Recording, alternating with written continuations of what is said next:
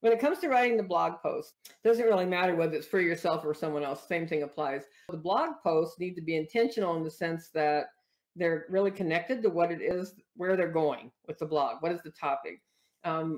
A lot of bloggers are going to want there to be affiliate things. They want to be able to promote. They want to be with different kind of ad services that are going to show up on the page. And so with a blog, you're going to be thinking about what's the keywords, what is it people would be looking for. And I have things in the program about free keyword tools so you can kind of do a little search. And you want to think about in the marketing sense of the blog post, you want a headline. Whatever at the top of the blog, what the title of that blog post needs to be like a little headline. That may include keywords, something people are searching for, and that they're going to find the blog post when they're searching for that term. Okay, that's kind of how SEO works, search engine optimization.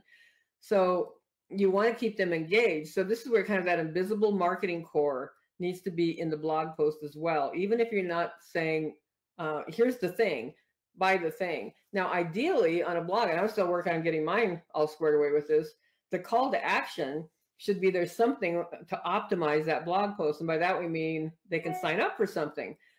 So when you're writing a blog post, if you're doing it for someone else, especially if you're being paid to write it, you need to see this is how you bring more value to your client, because you can say, you know, you really need to be thinking strategically about these blog posts so you don't have to come back and redo all this.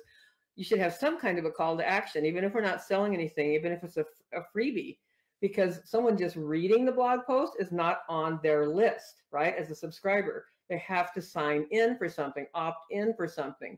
So that's why you want to optimize the blog post with a thing for them so they will opt in, because then the purpose is building the list, building your community of the people that want to hear what you have to say, and that you can then start emailing as well as blogging for.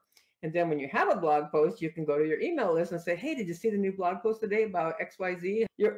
Think of that in the sense of selling. Like, people have to feel something. You know, we're going to talk about this a lot with a copy. You have to feel something when they read the copy or hear the message.